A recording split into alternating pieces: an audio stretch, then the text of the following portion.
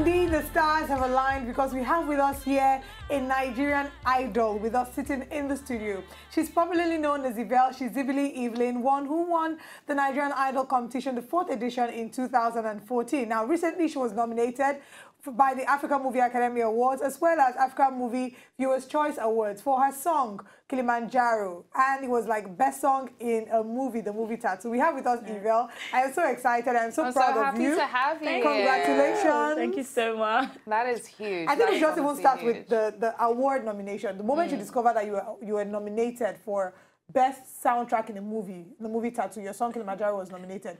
Where were you at the time you found out, and how was your reaction? So I was just watching, I was seeing a program on TV, and then I got a message, congratulations. I'm like, okay, congratulations for what?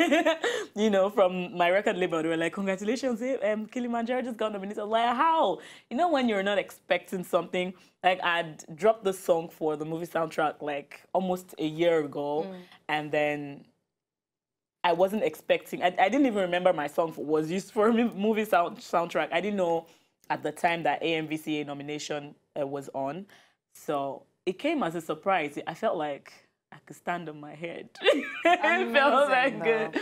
I think I actually put it up online. I was like, yeah, I think I can stand on my head. It was so exciting. I wasn't expecting it at all. That is amazing. And a lot more is going to come your way that you're not expecting, because you're a star, like Olive said. You honestly are. Your voice is so unique. It's so dynamic. And I love your music. So take us through a journey. Let's get to know EVELLE a bit. So what led you to start off with Nigerian Idol in 2014? Or were you pursuing a career before you went to Nigerian Idol?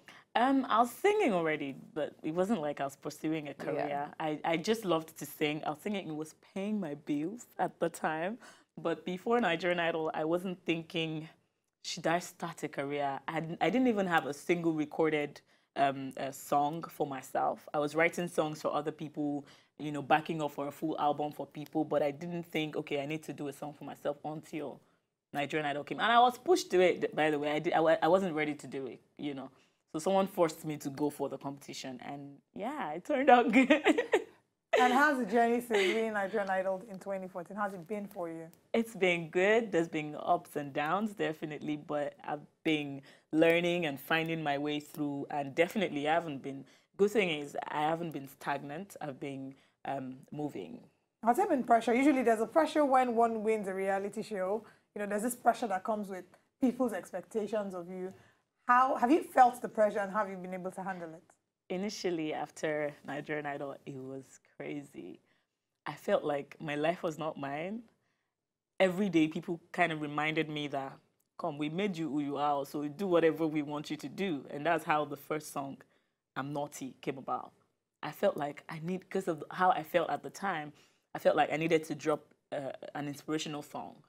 You know, song that everybody can relate with, because it was really how I felt at the time. But the pressure was really more. People were like, you need to give us a clump banger. You know, we want to dance, blah, blah, blah. And I didn't know what to do. The pressure was too much, and I didn't know how to control it at the time. So I went with the flow, and I regretted it. But over time, at some point, if you noticed, I disappeared for like 2 years or so. I had to go rethink, what do I really want to do? Do I really want to do this business on a music business on the long run? So I had to detox, unlearn, so I can learn, you know.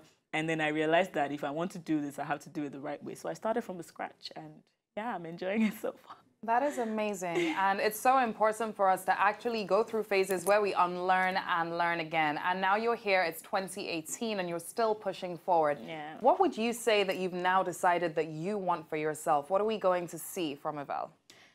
Wow. My trip to the US for the first time in January changed my mindset a lot. I performed at the Martin Luther King concert in January, and I realized that I'm not just a singer. I realized that there's so much I can do in the entertainment world. I realized that I'm not just a singer, but I'm an actor, you know. And before now, I used to just write music for myself, you know, like, okay, this is how I feel, this is what I want to write. But now I could see someone just sitting down like Olive is right now, and I have a full song, you know. It's so crazy. So I know now that I want to go fully into music business. I know now that I can now negotiate with my record label and get the best out of Usually, them. the gist with an artist and record label sometimes is not always so pleasant. I know. You know, do you have such experiences? Well, at first I was a bit double-minded, but like I tried to study other artists, both, you know, local and internationally.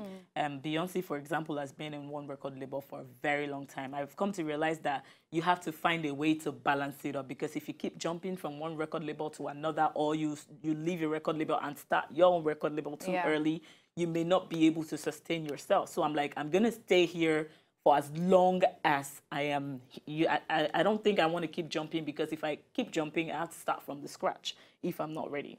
So until I am ready, I'm going to be in this record label, no matter how hard or how emotional it gets. And that's a brilliant mindset to have. Now, I want to switch it over and talk about your style for a second, which, first of all, I love. I saw something on Twitter yesterday. A couple people came out to tweet saying that, I'm so tired of hearing this alte word being used to describe anyone that can just dress well. You don't even know the genre of music the person sings, etc. But just because of the way they dress, you'll say, oh yeah, that one is alte gang. What's your take on that? I don't know. I think I dress the way I feel.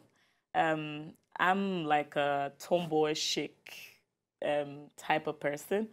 Sometimes I don't like to look too girly, except I feel like I'm confident enough to. You know, when you feel like you've lost some weight on your thighs and you're like, okay, I can go with a skater skirt today and put on some heels and maybe wear a jacket or something. So really, I just go with the flow. I don't think people are defined by what they wear or what they put on. I think it's also not their personality as well. We are in showbiz. That's what it's called, showbiz. So like you dress because you want people to actually admire, or because you actually feel like this is good enough for me. So it doesn't really have... You mentioned now that sometimes you wear a skater skirt because you feel like you've lost some weight on the thighs. Yeah, when how I feel does the good. pressure, you know, to look a certain way in the industry, how does it affect you and how do you deal with it? Well, recently I've been trying to love myself a bit more, because of course, all of you know me. Before now, I used to be so skinny, and to myself, I felt like skinny was really, really sexy. I still feel like it because there's some clothes I want to put on. I'm like, okay, my arms are a bit bigger this month.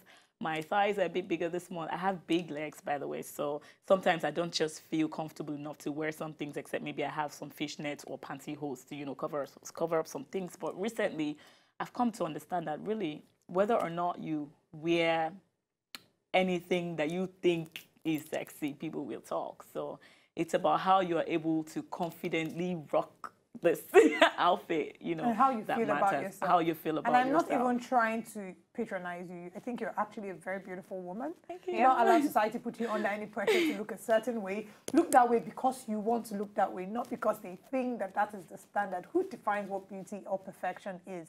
It's how you feel about yourself. So you're a stunning woman. Do not let society tell you otherwise. Thanks. To enjoy more of these our Ogbonge videos when you just watch, press this button to subscribe on top of our YouTube page. You go love her.